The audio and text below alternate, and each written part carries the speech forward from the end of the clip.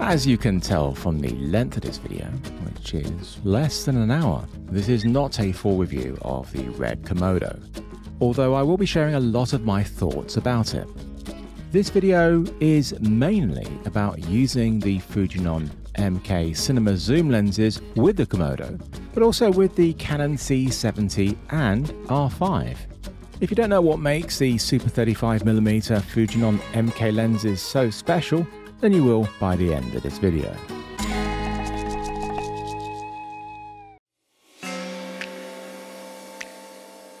I've used and owned the MKs for quite a while now, longer than I thought in fact. When I pulled up the first test footage that I shot with them for Fuji, it was all the way back in December of 2016.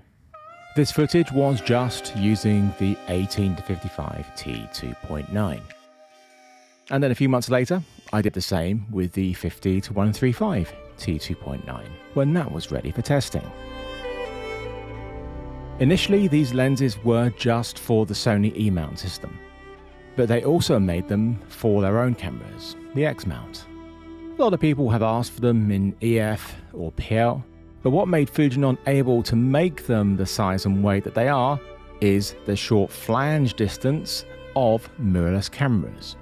They're just 980 grams each, which for a cinema lens of this quality is very light. To compare, the Sigma 18-35mm cinema lens is almost 1.5 kilograms, and this is for the EF mount versions. A couple of years ago, Fuji hired me again to test out these lenses with the Micro Four Thirds mount. So I got a couple sent to me from MTF Services, and I switched out my E-mount for the Micro Four Thirds mount to use with my Blackmagic Pocket Cinema Camera 4K. And they worked really well. It's just that the sensor is smaller than Super 35mm, so the 18-35 wasn't quite wide enough for me at that wide end, but it did mean you gained more on the long end. I've always thought it was a shame that Blackmagic gave the Pocket 6K an EF mount, as it really limited what lenses you could put on there. A nice mirrorless mount would have meant you could adapt all sorts of lenses to that camera.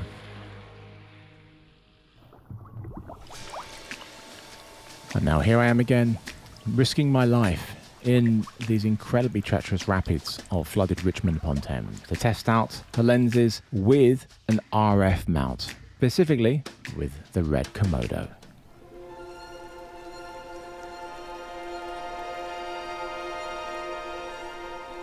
Whilst I was intrigued by the RED Komodo, I didn't have any intention of buying one as I absolutely didn't need it. The only things it offered me over my numerous other cameras were two main things: a global shutter and the wonderful R3D RAW codec. Having a global shutter is a lovely thing to have, but it hasn't been high up on my list of features for a video camera. My style of shooting is very classical and mostly tripod based. I do shoot handheld when I'm filming actuality for documentaries, but the cameras that I use for that are proper video cameras, and they generally have minimal rolling shutter. I do have many cameras that shoot RAW, but none of them have a RAW codec which is as good as R3D. It is by far, in my opinion, the best out there, with its variable compression levels, full post adjustment for ISO, white balance, integrated really well into the major NLEs, and their end software is superb. Even in Adobe Premiere, editing it natively is an absolute breeze. So whilst I absolutely didn't need this camera, in a moment of gas weakness I bought one, but it had suddenly become available at my dealer. And after playing with it for a little bit, I thought this would be a great camera to use with MK lenses. They should make an RF mount for them. So, thinking it was a bright idea, I emailed it to Fuji, and they told me that they already knew it was a bright idea because both MTF Services and Duclos Lenses had conversion kits for them. Yes, I should have Googled it. The Micro Four Thirds mount was pretty easy to switch out from the E-mount lens. The RF mount is more complicated and is not recommended for people to do themselves.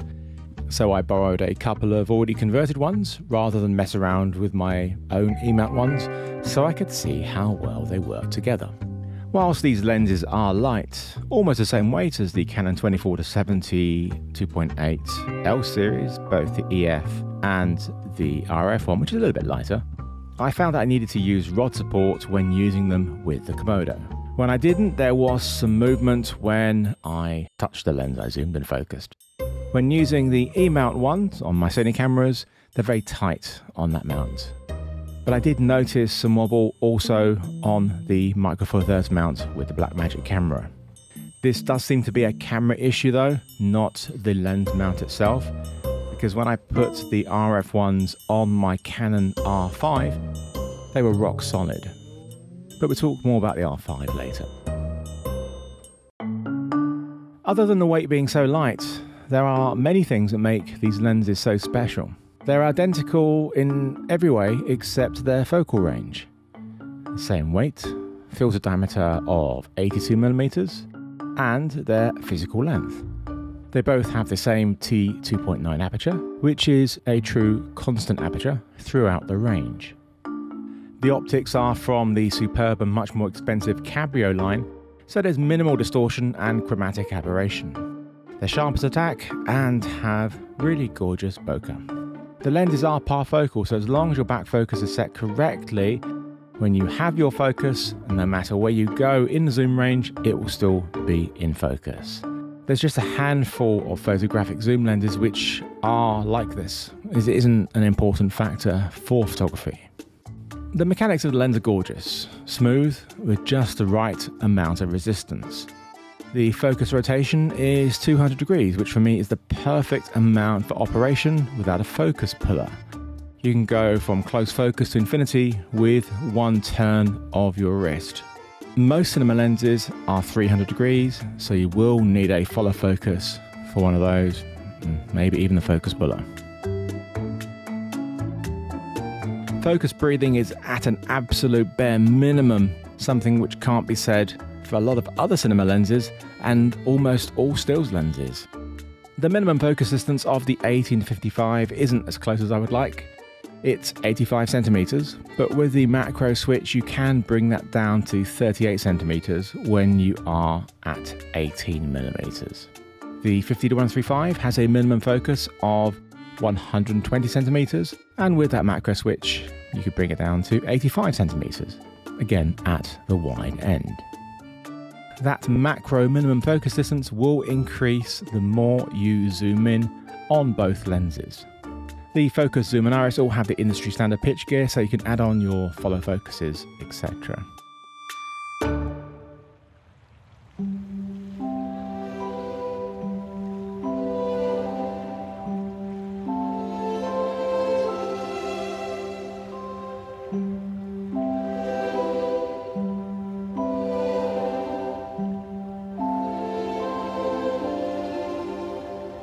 They have an image circle of 28.5mm, which is big enough to cover the Komodo sensor.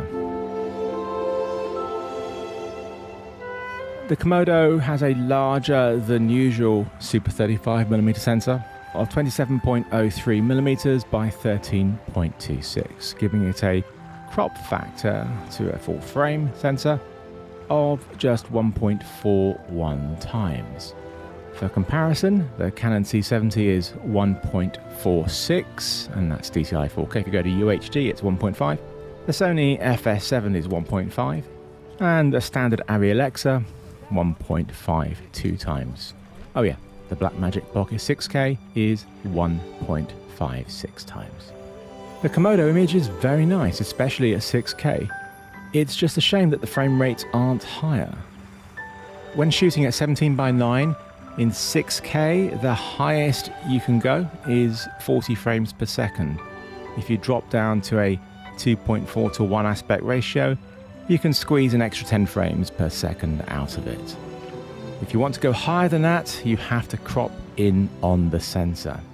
For 60p, you need to go to 4K, and for 120p, you need to go to 2K.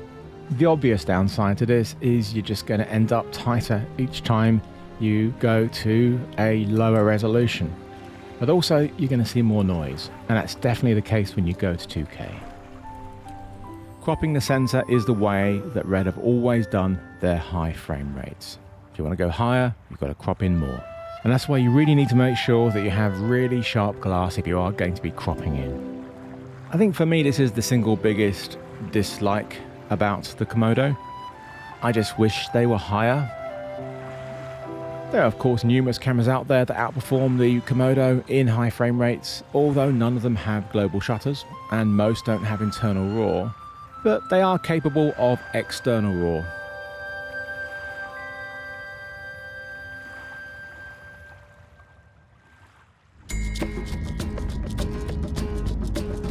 Sadly, I don't have a Canon C70, which is the only other cinema camera out there with an RF mount, so I wasn't able to test the MKs with it.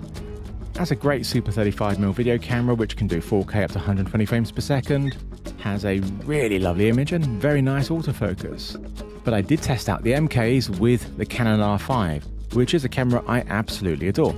It does have those well-documented overheating issues, but they are much improved. It's an exceptional stills camera, and also a really terrific video camera capable of producing beautiful images.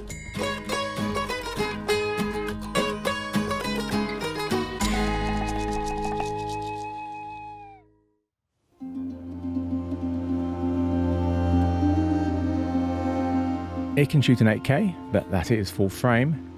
4K has an HQ mode that super samples that full sensor to give a perfect looking 4K, and both those modes max out at 30p, as well as a line skipped standard mode, which goes all the way up to 120 frames per second. Again, using the full sensor. The camera does have a 1.6x APS-C crop mode in 4K that lets you shoot up to 60p. And it looks better than the line skipped standard full frame mode. And I bet you think that's what I'm shooting in right now, don't you? Well, it isn't. I am in fact shooting in 8K. Yep, I am using the Super 35mm Fujinon MK lenses in the full frame 8K mode of the Canon R5. And it looks fantastic. And no, I am not cropping the image in post to lose the vignette.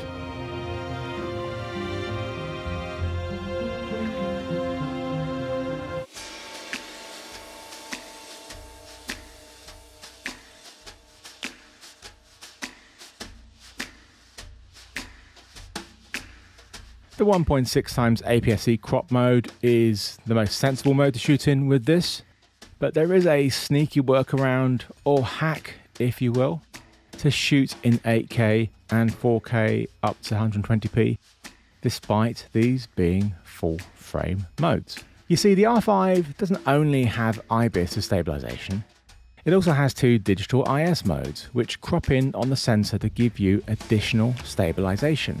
It then upscales internally to maintain the resolution, so it's more than enough to let you shoot in 8K with the MK lenses on the Canon R5. Now there is a caveat though, you do need to manually input the focal length in the camera's menu, as there is no electronic communication between the lens and the camera, so it doesn't know what focal length you're at. So it is a bit of a pain, because there's no way of creating a shortcut for this option in the camera. If you don't put in the right focal length, when you move the camera, there's a very good chance you're going to get some strange things. If you're static on a tripod, it won't make any difference. Just when you pan or tilt, you need to make sure that it is set correctly.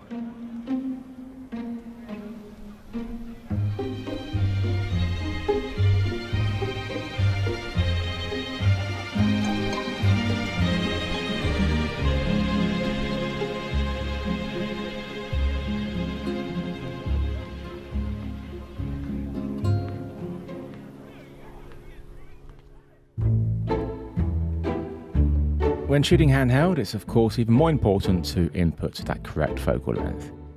When you're shooting in APS-C crop mode, turn off that digital IS unless you want to get an even more cropped image for a tighter shot.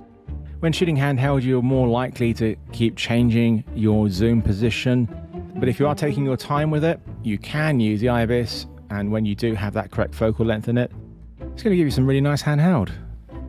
Whilst it is fiddly, For me, it's worth it to use these lenses to be able to shoot in 8K and 4K 120 frames per second.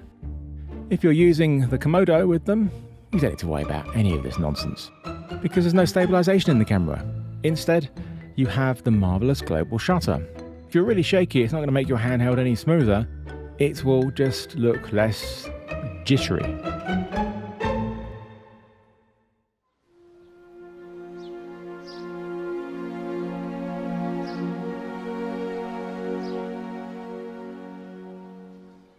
You see, glass is always a better investment than cameras, as they're pretty much always going to see you through many cameras. After all my MKs were bought with E-mounts, I've adapted them to Micro Four Thirds and put them back to E-mounts, and yes, I can put on RF now.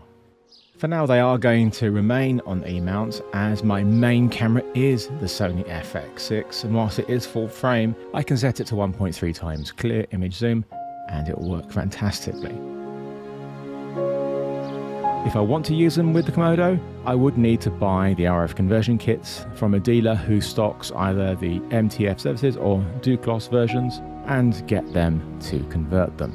And of course, you can buy the lenses already fitted with the RF mounts, because if you don't actually have the lenses and you want them for RF mount, then that's what you should be doing. Whichever camera you end up using them with, I'm sure you'll fall in love with them, just like I did all those years ago.